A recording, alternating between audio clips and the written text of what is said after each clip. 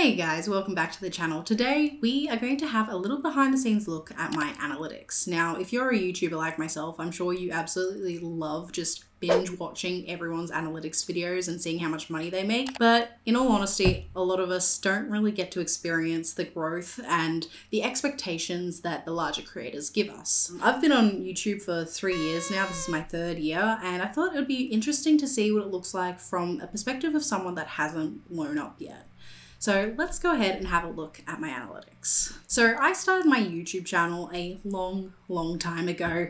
I made my account 16th of September 2012, so I've had this for a while, but I didn't start my YouTube journey until November 4th, 2021. And it took until November 9th, 2023 for me to hit my 1,000 subscriber goal. Even though I hit my 1,000 subscriber goal, unfortunately I didn't have the amount of watch hours, so even though I am in the YouTube partner program, I do not make any money, not from AdSense at least.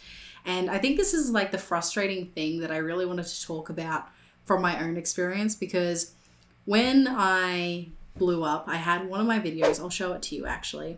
It got 22,000 views, it's the biggest on my channel. So for me, that's a blow up. This obviously gave me a lot of views like overnight. It even gave me like, I think it was 300 subscribers, but you have to get all your watch time hours within 365 days, so a year. And of course that timed out and I lost all of those watch hours. So I got to about 3,000 watch hours. I was getting pretty close towards the end, but then obviously it timed out and I lost it all. So then I went all the way back just recently to about 1,000 watch hours. So I've been slowly trying to build back up again. And I think that is the case for a lot of people. They either just don't have the right amount of subscribers or they don't get that 4,000 watch hours within that time period. So they have to consistently work at it. So you can see in the last 365 days, I got 63,291 views. And you can definitely see from the beginning to where I am now, I'm definitely getting a lot more subscribers. And even with my views, like, obviously I'm peaking a lot more frequently and you can see that I'm actually getting more views. But in terms of watch hours, you know, it's about the same as the views. So we're getting there, So this was the video that blew up my channel. It was called Shocking Interior Design Trends, and for 2023, I think it was. And so that got 22,000 views, 361 subs, and 1.5 watch hours, which was quite a lot, especially for one video for me. And it like went up and then stopped, which is fine. That was like fantastic for me. And it was above average for a lot of things. Like it had a 4-minute view duration and 41% average view, which is great.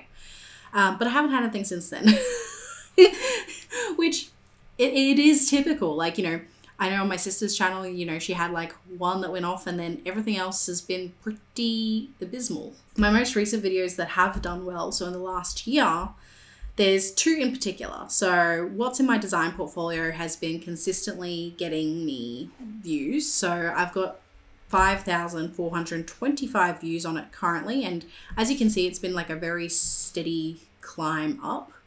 And it got me 50 subscribers and 280 watch hours, which ain't too bad for this channel. And obviously you can see people jumped around, 23% average view duration. People are obviously just having a suss and looking at what my portfolio had and whether or not it was useful to them. So I was really happy with this video, and it still consistently gets me like maybe 50 views every 48 hours, so 25 views per day. And my more recent video that has been doing really well as well is the cheap way to do van life in Australia. If you haven't been on this channel before, I do a lot of van life content. I'm currently stuck here because my van broke down, but that's a completely different story. And as you can see, again, you know, it plateaued a little, but then it's slowly gone back up. And so now it's hit the 6.3K. And this particular video seems to usually get me about 100-ish views per 48 hours. So about 50 views per day, which for me is fantastic. So my top videos for the last 365 days was the cheap way to do van life, as I mentioned, what's in my design portfolio, again, the unwritten rules of stealth camping, which got to 2.6, and then van life is glorifying homelessness, which is just on 2.5, which is really good for me. The cheapest van tour in Australia ever got 2.1, and Australian winter morning routine got 2.1 as well. So I've reached past 1,000 views for more of my recent videos, but I've got a lot of videos on my channel. I don't actually know how many videos I've got. I've hidden a couple of them now because some of them are just embarrassing. When we're talking about blowing up on YouTube, for a lot of people, it takes 2 or 3 years to even get to the 1,000 subscriber mark. And I think I saw a study recently that said that most people don't even get to the 10,000 subscriber goal. I think it's like 2% of all channels get to 10,000. So that is my newest goal now. But, well, actually, no, it's not. It's still to get monetized. I can receive super thanks. That is one thing that I can receive, but in terms of actually getting AdSense, I don't get anything yet. I still need my 4,000 watch hours, which I'll show you. So at the moment, yeah, so I've got my 1.252 subscribers, so I've definitely got that. And then my public watch hours, I'm at 1.737. So I'm almost halfway again, but I will admit it was really disheartening seeing it go from like 3.7 or something all the way back down to 1,000. It was just, like I get it, but it was frustrating at the time. So when I first started YouTube, I started out because I just finished design school and I became an interior designer, and I really wanted to help people with colors and, you know, especially if someone couldn't afford an interior designer, I wanted to use my platform as a way for people to at least get some help. And so I started off with one tip that will save you money when painting, which is now privated because it was a really bad video. But, you know, it got me 40 views, so we did okay, all things considered. But if you go at the very end of my videos, my public one that you can see is 5 unique whites and neutrals for your home. So obviously this is built up over time, but it's gotten to 528 views. So obviously it started out with 0, it got to 20, and slowly over the time, over 810 days, it's now at 528. And I did a lot of videos very similar to this where it was talking a lot about either design portfolios, colors to paint your house, lots of whites, anything to do with interior design school I did as well. So I did portfolio reveals, as we obviously saw. And I did all these like very small little things that would help people. But the thing is, it wasn't very searchable. So I was getting 30 views as an average. And eventually I expanded from there. I did a bedroom makeover, which got 227, which I was pretty happy with.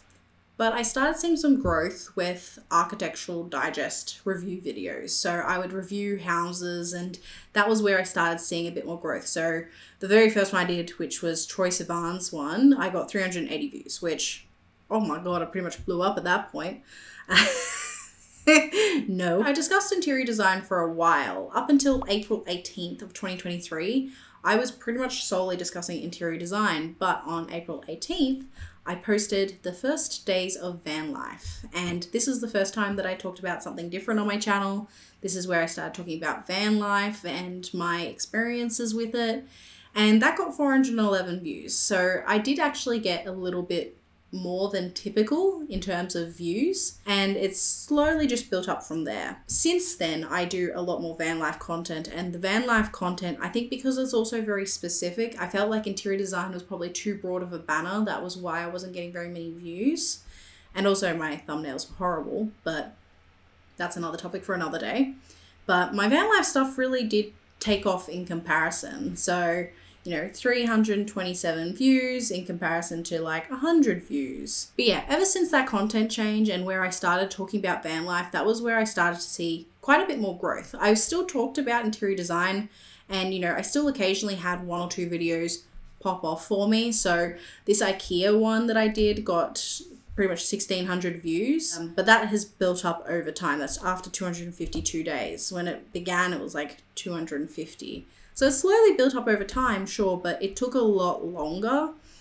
But with the van life stuff, that stuff built up very, very quickly for me. I also found as well that talking about YouTube also seemed to help my channel. So I did a video called YouTube Changed My Life with only 750 subscribers at the time. I posted that September 5th, 2023, and that got me 1.8 8 views. So, you know, it's done pretty well for my channel's standards. When I was talking interior design, I think I was a little bit too broad with my topics. So one thing that I would recommend to you guys is when you do have something, be specific. So interior design is almost like an umbrella term. You need to kind of go, okay, interior design minimalism or interior design maximalism, and just focus in that one specific section, get people to know you and also like your content, and then you can expand out from there. That is obviously a thing that I've really struggled with. I'm kind of all over the place. I don't like doing the same thing all the time. So sometimes I'll do just like a completely random and different video, or a video that is quite obviously more for myself than anyone else. And obviously those don't perform as well because you guys are here for van life, or you're here for the interior design content. So from December 25th to March 23rd, these are the videos that have been growing my channel recently.